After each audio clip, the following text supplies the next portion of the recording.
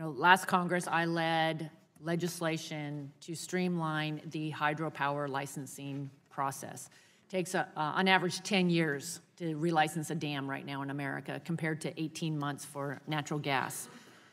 In your view, how does hydropower fit into the bigger picture? And what are we risking with proposals such as the Green New Deal that ignore the positive environmental benefits of hydropower? First, thank you, Representative McMorris Rodgers, for your leadership on hydropower and preserving and expanding this very important resource. As you know, historically, hydropower has been the most important of our renewable resources in the United States, and it is appropriately viewed as a renewable energy resource right alongside wind and solar and biomass and geothermal, the other renewable resources. In many ways, it's the most valuable renewable resource for three reasons.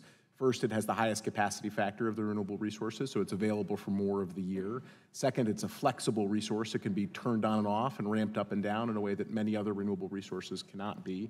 And third, it can also be part of a storage solution. So pumped hydropower can serve as vast batteries for the grid. In fact, the very largest storage facilities in the United States are pumped storage hydro facilities. So we see expansion of hydropower either by powering up non-powered dams, or certainly ensuring that our existing hydropower facilities around the country are relicensed so that we can continue to get good use out of them, and modernizing those facilities as key priorities in the clean energy portfolio. What do you think Congress could do to expand hydropower production in the United States, and why do you think that should be a part or a central part of a climate-focused policy?